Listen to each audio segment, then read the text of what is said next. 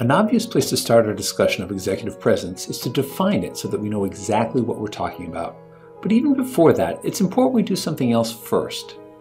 If you took my free Proficiency 1 course, 10 Tips for Improving Your Analytic Writing, you hopefully remember my point about making sure you always put your bottom line up front so that your reader doesn't have to wait for your key findings.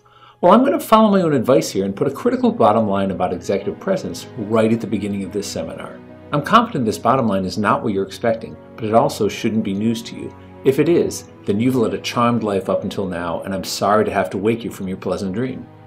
My bottom line related to executive presence is this: life is not fair. Almost nothing that we're going to talk about in this course is fair. Everything about executive presence relates to your being judged by other people on factors that might have little to do with your ability to actually perform your job.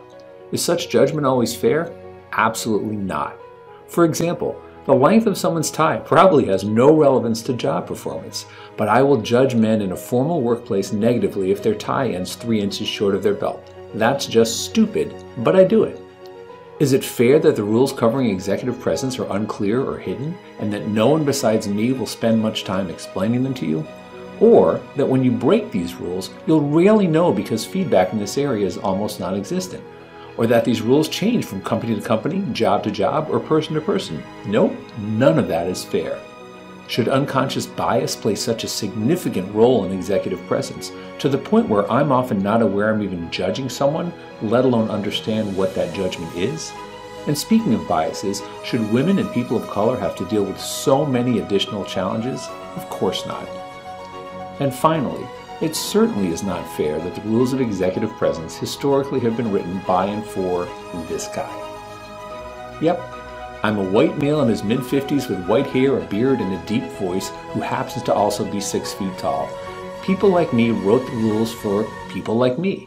And in the professional settings I come from, the majority of people's unconscious biases always break my way, which gives me a significant advantage when others meet me for the first time. I have the privilege of getting the benefit of the doubt about my competence from people who meet me for the first time based on nothing more than my appearance. That certainly is not fair. This situation is slowly changing, and individuals, companies, and society in general are coming to grips with the role that conscious and unconscious biases play in how we judge the competence of others. But we have a long way to go. I am still the completely unfair standard that many people unconsciously use when assessing others professionally, except for maybe in the tech world where, let's face it, I come across as a little too old. It's tempting to reject the entire concept of presence since it's so unfair, but as I'll argue throughout this course, that could be a grave mistake for you professionally. Instead, I urge you to accept that this topic is not fair and work with me to make it ultimately work for you. As I promised in the intro video, I'm going to be honest with you and focus on how things actually are, unfairness and all. You need to have an accurate picture of reality so that you can navigate it, and so that as you attain positions of great authority, you can work to change it to be a bit fairer. That would be a wonderful side effect of this course. So let's get back to the question of what exactly executive presence is. The best overview of the various elements of executive presence I found is in Sylvia N. Hewlett's book, Executive Presence: The Missing Link Between Merit and Success, and several supporting studies by the Center for Talent Innovation that Hewlett directed and used as the basis for her book. I've read a lot of other work on the topic since then, but this remains my favorite. By the way, there's a downloadable reading list at the end of this course that contains my favorite sources on executive presence. Going back to Hewlett, her team interviewed 4,000 professionals around the world to get at what exactly makes up executive presence. This research suggests there are 3 universal pillars.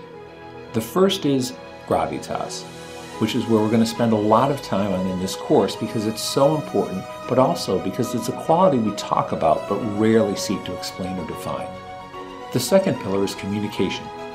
This is a much more familiar and tangible concept than gravitas, so I won't spend as much time on it. Your ability to communicate with others is obviously a critical professional skill and a key life skill in general.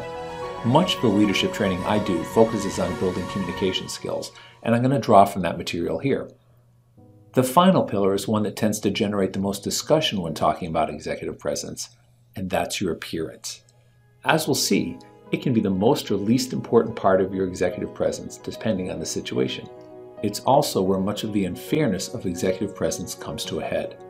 I'll be using these three pillars to provide a broad structure for much of this course, though as you'll see, these traits interact and overlap in a variety of ways.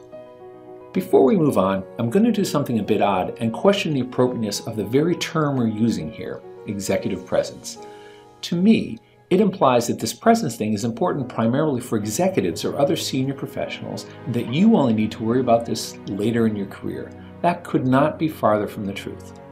Your presence will be judged the moment you walk in the door to a new job. In fact, as we'll talk about later, the judging is going to begin before you even walk through the door, as how you present yourself during the interview process will have a huge influence on whether or not you're even hired. Given this, it's misleading to use the word executive, so I'm going to suggest we try something else.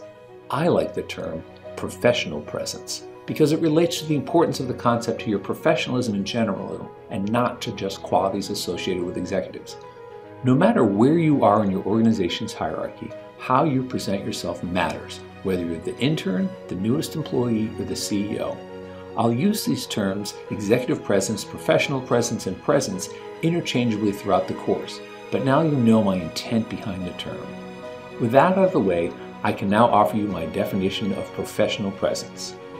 Your professional presence consciously and unconsciously communicates your competence. It's how your professionalism comes across when you are focused on projecting an image of the best you, such as during an interview or a briefing.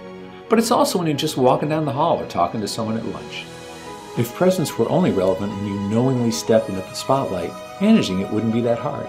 In reality, the spotlight extends to times when you don't realize anyone is paying attention to you.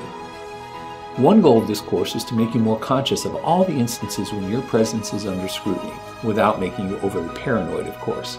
More generally, I want to shift more of your presence that you exude from the unconscious to the conscious column, so that you can be more aware and take greater control of how you are communicating your competence to others. In the communication course I teach, becoming a purposeful communicator is a common theme, and that idea of being purposeful is equally relevant to your professional presence. The more purposeful you are in what you're communicating and how you're doing it, the better chances are that others will see you in the way that you want them to. And now that I've told you what I think executive presence is, I want to talk a little bit about what presence isn't. I think it's critical to note at the outset that in almost all professional settings, strong executive presence is never a substitute for expertise and actual competence. Most professional cultures equate expertise with credibility, and being confident and a smooth talker is not a path to success in the long run. The one career that is a clear exception to this rule might be politics, where you can go far with nothing more than the ability to spit out the proper soundbite at the right time. Most of us do not live in the world of Catch Me If You Can, a movie where Leonardo DiCaprio plays the role of Frank Abagnale, who successfully posed as an airline pilot, doctor, and prosecutor, among other things, without having any of the underlying skills necessary for those jobs. Instead, his confidence, appearance, and communication skills presented a powerful professional presence that convinced people of his bona fides. I urge you not to try a similar tactic in your workplace. You will eventually be found out. As a result, your initial focus should always be on developing the basics of your tradecraft, whatever that may be, along with building any necessary substantive knowledge and organizational acumen. If you fail in those areas, no amount of presence will save you. As Hewlett notes in her book to stress the primacy of expertise, if you cannot command a subject, you certainly cannot command a room. Occasionally, someone can project enough confidence to convince others of an underlying competence that actually isn't there. But such instances where strong presence substitutes for competence are short-lived. As Thomas Chamorro Premusic notes in his book, Confidence, Overcoming Low Self-Esteem, Insecurity, and Self-Doubt, in the short term, it's hard to get a sense of how competent people actually are, but in the long term, quote, it's quite easy to discern between confidence and competence. You just look for the signals of actual talent and disregard confidence as just noise, end quote. Again, I urge you to focus on the competence part, and at Proficiency 1 we'll have other courses to help you there.